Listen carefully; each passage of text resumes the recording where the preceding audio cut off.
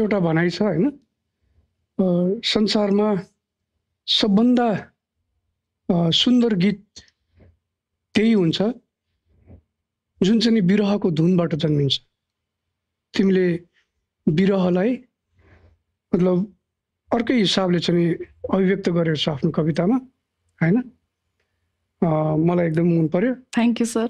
है तिमीलाई चाहिँ एकदमै धेरै धेरै शुभकामना छ। Thank you. भोलिपल्ट बिहान उठ्दा त सिधै बसन्तेको काखमा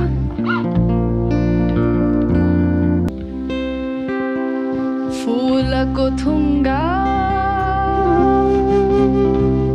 बहेर गयो गङ्गाको पानीमा। पल्ला गाउँको दाजुको खालि खरानी मात्रै फर्क्यो रे। बुढी आमालाई के याद हुनु, सिकर्मीको छोरो पो हो त बाकस सहित फर्किन्छ। हातमा बोकेर आमालाई थानका थान सुतीको साडी किनेर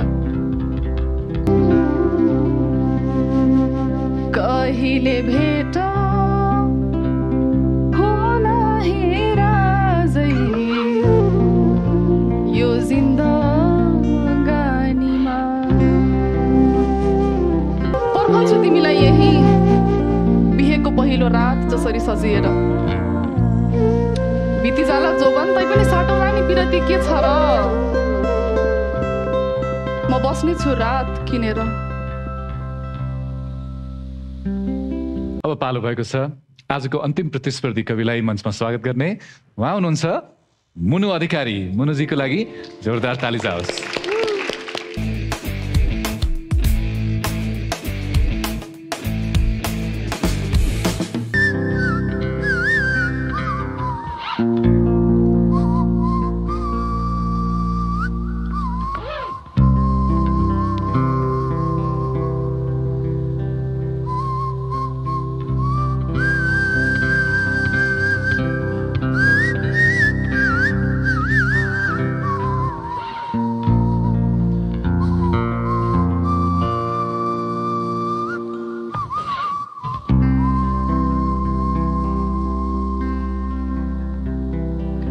प्रिय बसन्त,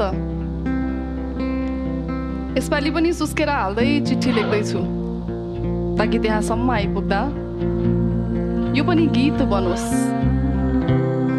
खै के सुनाऊ खबर पनि, तिम्रो दुःख मेरो सुख बराबर बाँड्न पाए पो।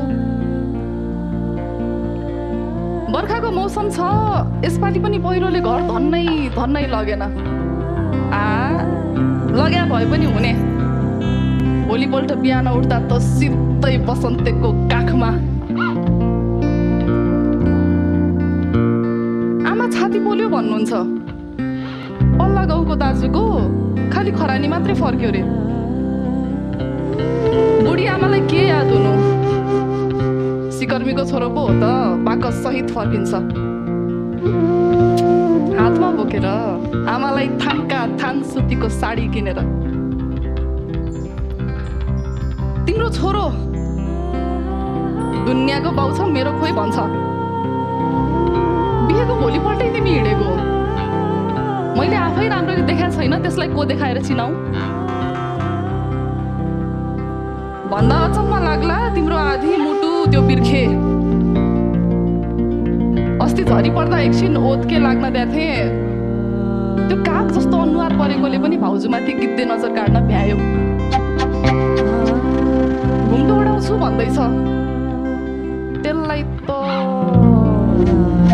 खुट्टा ढोगाउने न्युमा दुईटै पैतालाले टाउकामाथि टेकेर एक झोला आशीर्वाद राखेको छु त्यसकै नाममा साँचेर। भन्छन् देउरालीहरूको पनि ठुलो गुनासो छ, हाम्रै माटोमा जरा गाडेर आकाशको छेउछाउ कतै बादलको बीचतिरबाट हाँगाहरू लगेर हिमाल पारी कुनै कता हो फुल फुलाउँदैछ रे बसन्तेहरू। अब तिमीलाई कसरी सम्झाऊ, हिउँदामा त बर्खा लाग्ने ठाउँमा कति चाहिँ पैसा भेटीमा चढाउँथे बिचराहरू। रुँदैछन् खोलाहरू बगरमा खासै पाइलाका डोबहरू भेटिँदैनन् रे आजकल। सम्झना छ भनिदिनु, अनि मिल्छ भने एक अञ्जुली लगी छम्किदिनु। सुकिरहेका होलान् कतै घामको मुनि अड्किएर बल्छीको टुप्पोमा। अनि अर्को खबर पनि छ, फुलबट्टे साडीको आसमा बसेकी छे झुन्किरी। तर साधै भए पनि ठिक छ, त्यसमा रहरहरू म आफै भर्छु। रातसँग टिमटिम ताराहरू पैँचो मागेर सबको भरि सजाउँछु। अनि तिनकै चमकमा साग जसरी सपनाहरू केलाउँछु। पर्खन्छु तिमीलाई यही बिहेको पहिलो रात जसरी सजिएर। बिति जाला जोबन तैपनि साटौला नि पिरती के छ र। म बस्ने छु रात किनेर।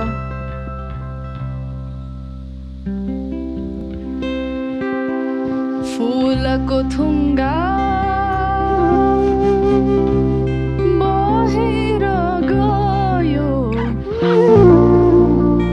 गङ्गाको पानीमा। कहिले भेट होला हेराजै यो जिन्दगानीमा।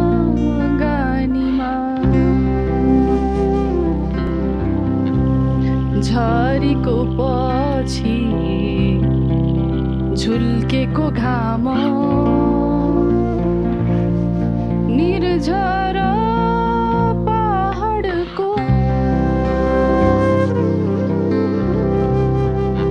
भर्खरै प्रीति बसेको बेला पिर पर्यो बिछोडको।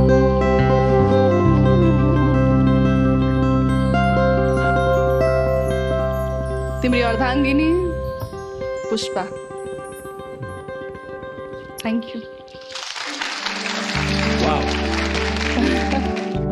मुनुको कविता चाहिँ मलाई मान्छेको जीवन जस्तो लाग्यो। अलिकति आशा, अलिकति निराशा, अलिकति प्रेम, अलिकति गुनासो है, अलिकति दुःख, अलिकति सुख, अलिकति के है, रमाइलो, अलिकति नरमाइलो, सबै मिलेर मान्छेको जीवन बन्छ।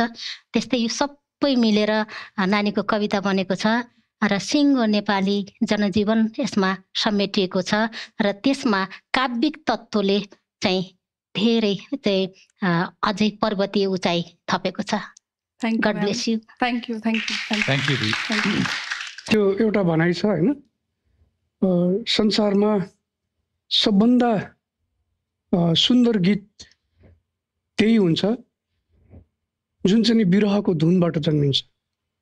तिमीले विरहलाई मतलब अर्कै हिसाबले चाहिँ अभिव्यक्त गरेको छ आफ्नो कवितामा होइन। मलाई एकदम मन पर्यो। Thank you sir. है, तिमीलाई चाहिँ एकदमै धेरै धेरै शुभकामना छ। Thank you. र अब लागौँ एनसिएम presence line of the day सेगमेन्टतर्फ। र जजेस आज कसको लाइनले यहाँको मन छोयो त? पर्खन्छु तिमीलाई यही बिहेको पहिलो रात जसरी सजिएर। बिति जाला जोबन तैपनि साटौला नि पिरती के छ र। म बस्नेछु रात किनेर। तिम्री अर्धाङ्गिनी पुष्पा एकेए मुनु अधिकारी। ओके। देश तथा विदेशमा बस्नुभएका सम्पूर्णमा मेरो हार्दिक नमन। मेरो नाम मुनु हो। मेरो घर सुदूरपश्चिम सुक्खड कैलाली। हजुरहरूको माया, साथ, सपोर्ट र भोटका कारण यहाँसम्म आइपुगेकी छु। यसभन्दा अगाडि मेरो कविता अझै हेर्न चाहनुहुन्छ भने चाहिँ मलाई धेरैभन्दा धेरै भोट गरेर अगाडिको राउन्डमा लिएर जान सक्नुहुन्छ। अर्को राउन्डमा भेट्ने हो। Thank you.